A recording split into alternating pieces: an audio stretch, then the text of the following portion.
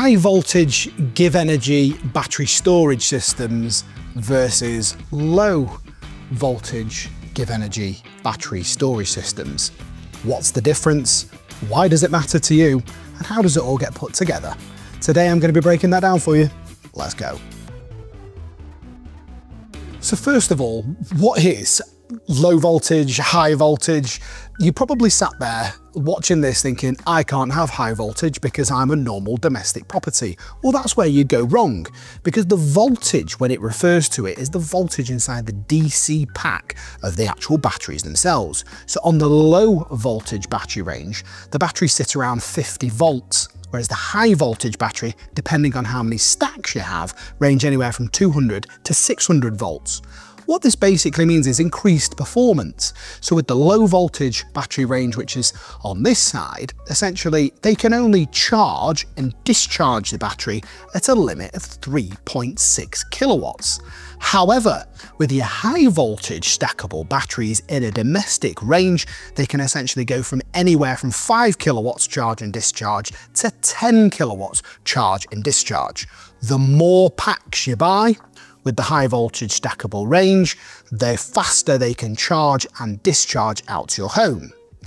Why does that matter? Well, think of it this way.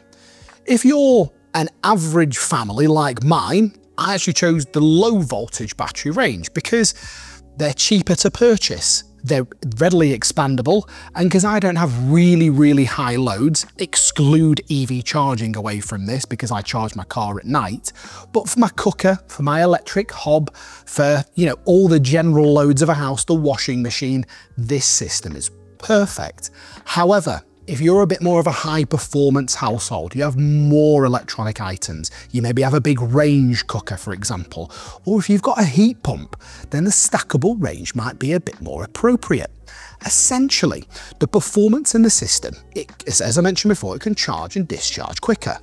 If you've got a cheap night rate, this enables you to fill more energy into the batteries at a much faster rate, enabling you to make more savings. So if you're using 10 kilowatt hours worth of energy per day, then essentially you might be looking this side, but if you're using 15 kilowatt hours plus per day, you'll probably be looking a bit more on that side. Allow me to talk now about stacking and scalability with these two batteries. So in my low voltage battery range, I have a couple of different denominations of size of battery, 5.12 and 9.5. Now, in this camera shot, as you can see down here, we've got two of the 5.12 kilowatt hour batteries. In the high voltage stackable range, you have to buy at least 10.2 kilowatts worth of battery storage. This is 3 stacks. So on a single stack, you get individual battery packs. Now these are 3.4 kilowatt hours per pack. Now you can have up to 6 packs. This one's got 4 packs on it. You can have up to 6 of these packs per stack. So it starts at 10.2 kilowatt hours and you can get up to 20.4 per stack. So 6 battery packs per stack, and you can have up to 4 stacks, giving you essentially just over 81 kilowatt hours worth of maximum capacity for a domestic property. That's huge. If you're on like a night rate, you've got a really energy heavy household, you're using vast amounts of energy, you want to charge it up on a cheap night rate, you can effectively fill them all to the brim because you can charge at 10 kilowatt hours. Now at this point in time, you might be thinking, I might overload my incoming supply to my house if that happens. Don't worry, the GivEnergy inverters are smart and intelligent. They can work out how much energy is being used in your home, and they can essentially let off the gas a little bit if you've got multiple loads to prevent your incoming supply from overloading. Now, when it comes to the low voltage battery storage range, you can have up to 5 of the low voltage batteries. And the great thing about them is you can essentially mix and match. So if you've got one of the original generations of batteries, the Gen 1, Gen 2 batteries, these are interchangeable with the new Generation 3 as well. We need a slightly different lead, but that's quite straightforward. You can also mix and match sizes as well. So they come in a 2.6, 5.12, and as I mentioned, 9.5, and you can mix and match sizes. So if you started off by saying, I'm just going to start with 5.12 kilowatt hours worth of battery storage, You can, and you can always expand at a later date. So from an inverter size, the low voltage battery storage range can come, and you can match them with a 3.6 kilowatt hybrid, a 5 kilowatt hybrid, and they also make a 3 kilowatt AC coupled. Now, on your high voltage stackable battery storage system, they make an 8 kilowatt single phase and a 10 kilowatt single phase. If you got a 3-phase connection, one of the brilliant things around the GivEnergy system is they also make a 3-phase range.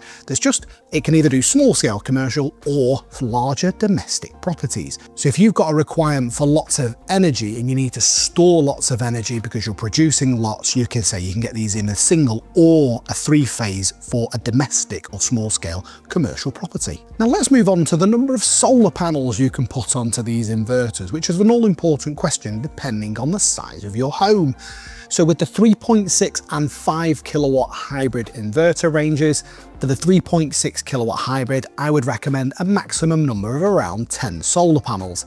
Technically, you can put up to 15 kilowatts worth of solar on these, kind of think 30 panels plus, but what you'll get is a thing called peak clipping, that when you generate more than 3.6 kilowatts worth of energy, it'll clip the top lot off. So my worldly wisdom of advice would be maximum of around 10 or 12 panels on a 3.6. This is when you jump up in size to the 5 kilowatt low voltage battery range and hybrid inverter. So your 5 kilowatt hour hybrid inverter would take you then from 10 solar panels to around 16 to 18 solar panels. If you're getting more than that, we're installing now on multiple arrays and roofs, we need to increase the size of our inverter. This is where we come across to the high voltage hybrid inverter range. That starts at 8 kilowatts. It's a great jump.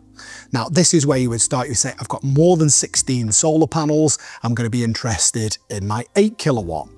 If you're then going even more solar panels, you might want to jump up to the 10 kilowatt hybrid inverter range. Now, you can have up to 15 kilowatts worth of solar input into the high voltage hybrid inverter range. You might be thinking, how many solar panels is that roughly? Depending on the solar panel brand and manufacturer, somewhere in the region of around 32 to 40 solar panels that you could essentially install onto one of these inverters. The low voltage hybrid inverter range have 2 maximum power point trackers and 2 inputs. What this means is if you're east and west facing roofs, it'll work perfectly well. Because you're now dealing with more solar panels with your high voltage inverter range, essentially you can install much more. They do still have 2 maximum power point trackers, but you can have 4 inputs. This basically enables you to have more solar panels on this inverter and it all work hunky-dory. So, which one should I choose and how much, roughly speaking, will these units cost? Well, let me deal with which one I think you should maybe go for first. As I mentioned a second ago, personally, I would go for the 3.6 kilowatt hybrid inverter if I'm going for 10 solar panels, 440 watts per panel, roughly speaking, or less, because it's easy from an application perspective, and simply you don't need any more than that. If I'm going for more than that, 10 to around 16 solar panels on my house, I would be going for the 5 kilowatt low voltage hybrid inverter. If I'm kind of going then 16 to around 30 solar panels, I would then be looking at my high voltage stackable range in terms of the actual inverters themselves. So that's panel maths. However, I appreciate the fact that you may well only have a small roof, but a very high demand in terms of a property. Remove EV charging from this equation, because I'm of the firm belief that the majority of people just charge their electric vehicle at night alongside charging their batteries up, which both of these are capable of doing that. But now I want to refer to those heat pump users or future heat pump users. If you're thinking of getting a heat pump, my strong recommendation is to be strongly considering the high voltage range. Why? Because it can charge and discharge, as we've mentioned, up to 10 kilowatts, depending on the number of batteries you purchase. So you could effectively start with 3 stacks, because that would be suitable for you now. You will pay a bit more for your actual inverter, but if you then purchased a heat pump in the future, you would have the ability to add more battery packs. And if you need to, you can also add more battery stacks as well. It's very functional on that basis. You might be watching this thinking, I've already bought one of these and I'm about to buy a heat pump, I wouldn't also worry too much. Instead, you can expand extra battery storage onto this range. But if you had the choice at the outset and you're thinking of increasing that home demand, my strong suggestion would be get a couple of pounds extra out of your pocket and invest in the bigger kit at the outset because of that expandability for future use. And final point, if you're on a house with a 3-phase incoming supply, the low voltage battery range is just simply not going to be suitable. They only make a single phase version. You want to be looking at the high voltage stackable battery storage range with a 3-phase inverter, and you can get those inverter in up to 20 kilowatts worth of size, and as I mentioned, up to just over 80 kilowatt hours worth of stackable batteries, so you can really mix and match depending on your household and your usage. Something I just wanted to mention is both of these inverters are capable of offering EPS backup.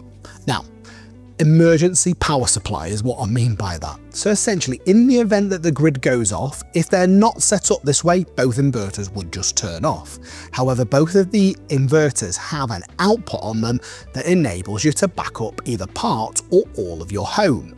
Now, the low voltage stackable range is limited to 3.6 kilowatts worth of discharge, so long as you've got energy in the battery, of course, when it goes off grid.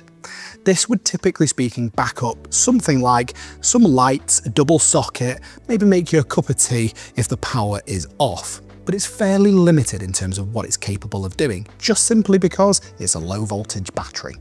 However, if you're prone to power cuts and you're looking for something that's a bit more substantial in terms of the actual backup, then the hybrid inverter will offer the same EPS backup.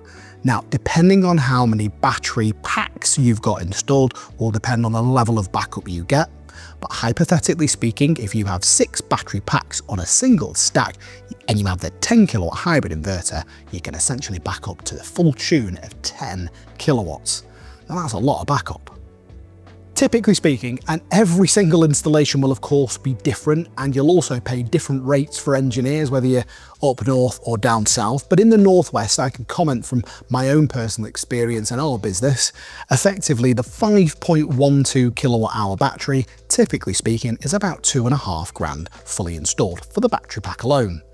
If you go for the 9.5 kilowatt hour battery pack, you're typically speaking around $3,500 to £3,600 installed. Inverter is very case specific. So if you go for the 3.6 kilowatt inverter, you need slightly smaller isolators, slightly less cable. So you're just slightly over £2,000 fully fitted for that. That's the cost of the inverter, the cost of someone to install it, to terminate the connections, etc. If you're the 5 kilowatt inverter, you're a few £100 more, around £2,500, something along those lines. You would then have to factor in costs for your solar panels, etc. One thing I have done is a deep dive into the low voltage battery range, where I give example costs of what I would expect you to pay for a full system. Now, when it comes to the high voltage battery range, I would expect the costs to be around 25 to 30% more. I am going to be releasing a full length video on the high voltage stackable batteries, so if you want to find out about the in-depth costs, you'll have to like and subscribe.